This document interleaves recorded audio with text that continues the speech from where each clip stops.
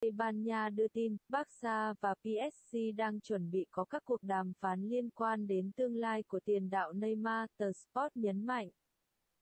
Ý tưởng của đội chủ sân Nou Camp là 100 triệu tiền mặt và các thêm tiền vệ Philippe Coutinho để đổi lấy sự phục vụ của Neymar. Juventus sẵn sàng trả 70 triệu euro, 63 triệu bảng cho ngôi sao Ajax.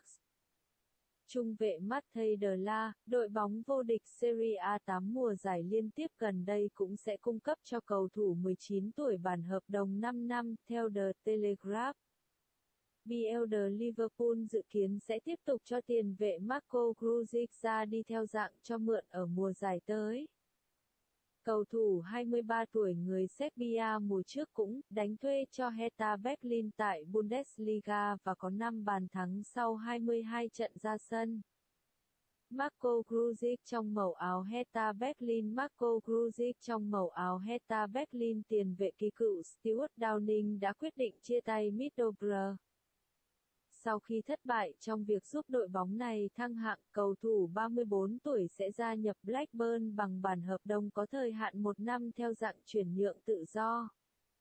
Việc không có được tấm vé dự cúp châu Âu mùa tới khiến BLD Marseille đang cân nhắc bán 4 trụ cột là Florian Thauvin, Dimitri Payet, Kevin Strootman và Morgan Sanson nếu nhận được lời đề nghị hợp lý.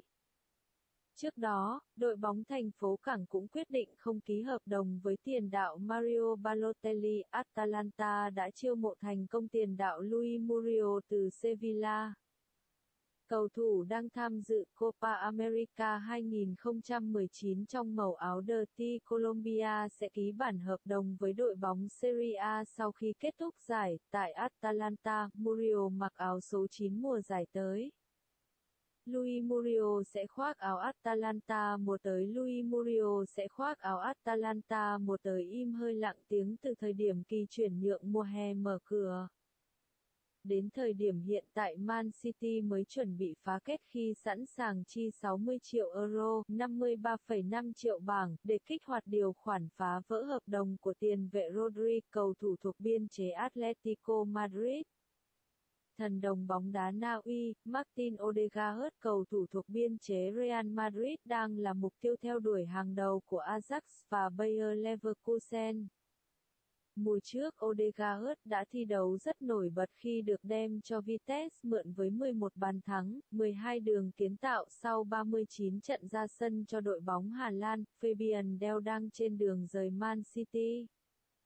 Khi không thể cạnh tranh được vị trí trong đội hình đội chủ sân Etihad, cầu thủ người Anh còn 12 tháng hợp đồng và BLD đội bóng muốn thu lại một khoản tiền chuyển nhượng. Galatasaray là đội quan tâm đến cầu thủ 29 tuổi. Fabian Delph không còn chỗ đứng tại Man City. Fabian Delph không còn chỗ đứng tại Man City. Câu lạc bộ Genoa chuẩn bị hoàn tất thương vụ chuyển nhượng 10 triệu euro với cầu thủ chạy cánh Pedro de la Vega từ đội bóng Argentina. Lanús, cầu thủ 18 tuổi đã thể hiện rất tốt trong 10 trận ra sân tại giải vô địch quốc gia Argentina mùa trước. Đội bóng mới bị xuống hạng tại ngoại hạng Anh là Fulham đang tính chiêu mộ tiền đạo Joao của Newcastle để phục vụ cho tham vọng sớm trở lại sân chơi cao nhất xứ sương mù.